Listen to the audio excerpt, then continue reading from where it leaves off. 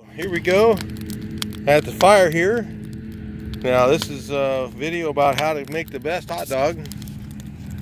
Right here, here's this hot dog at the fire. What we got here is we got a broom handle and we have a stainless steel rod with a hose clamp, and that hose clamp holds the stainless steel rod. That way you're nice and far away. You really want to find a place in your fire that doesn't have a lot of smoke. He's a little too far in the smoke over there. It's better actually on this side, like right in that hole right there, right in that hole where there's not a lot of smoke. And then just try and just glaze it, you know, just turn it around a few times.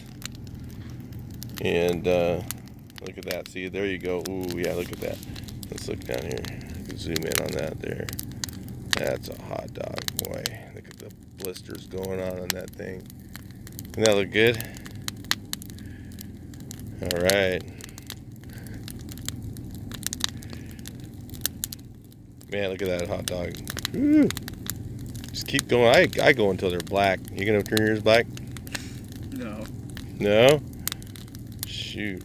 I make them nice and black on the outside. Just charred a little bit. Once you go black, you never go back. Hey, you might as well give it a shot. Look at that, man. Oh, you can do an immediate zoom in on this phone too.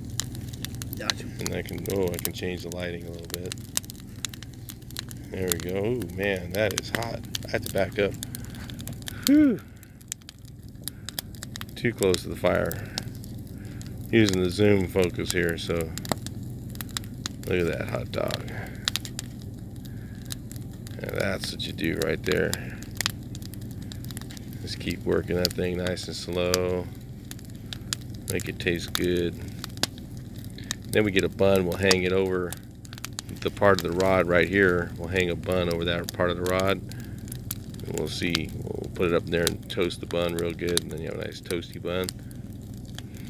Oh, we're out of buns, so I won't be able to show you that one. Hey, he's going to smoke his now, so that's how you smoke it. Put over that part of the fire. Alright, talk to you guys in the next video.